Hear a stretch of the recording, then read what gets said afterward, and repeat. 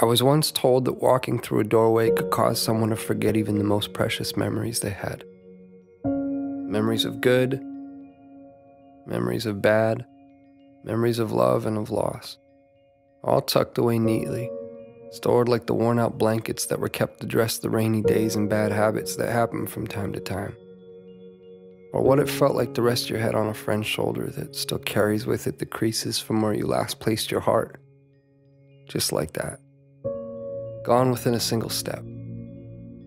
That somehow 3 beams and an imaginary line drawn across some old aching floorboards were all that stood between you and the infinite silence of the very things that once colored your mind with sound.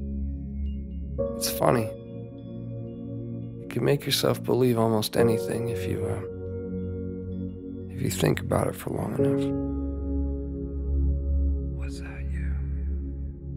Was that you? I was once told that the love I felt beating inside my chest was nothing more than my mind playing an unfair trick on my heart. And like a pair of dice dancing along the uneven pavement, their fate, much like yours or mine, had already been decided. That even the cracks that drew their faults between 2 opposing sides could not escape a fate that was always destined to be sealed.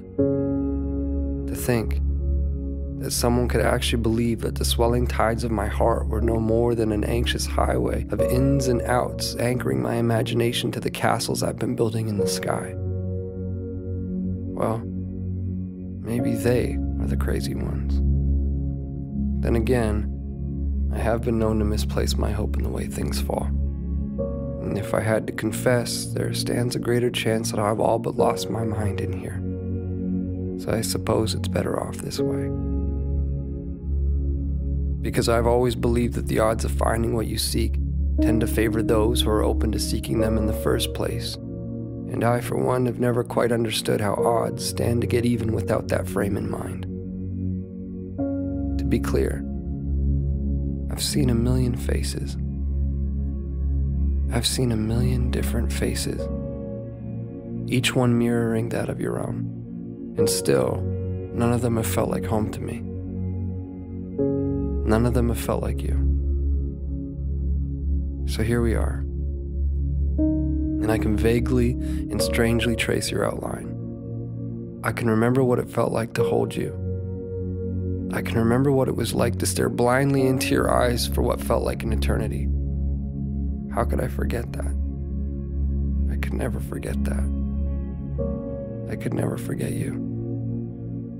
No matter how long it takes for my words to make their way through the vastness of this place we've called home, I unto you and you unto me, I say them and will continue to do so. Day after day, night after night, never knowing if you'll actually hear them.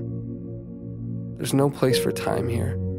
Just overlapping moments where I thought I'd found you, where I thought I heard the sound of your breath, where I felt your heart as it waited patiently for mine, retracing the steps that we left in the life before last, before our eyes closed, before the great divide, before a doorway stood between you and me.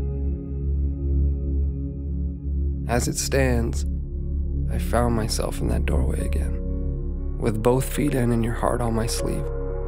But I can't bring myself to walk through this time. Not yet, at least. Not until I take one last look and see that it was you. That it was always you. Our hearts strewn across those old fragile floorboards.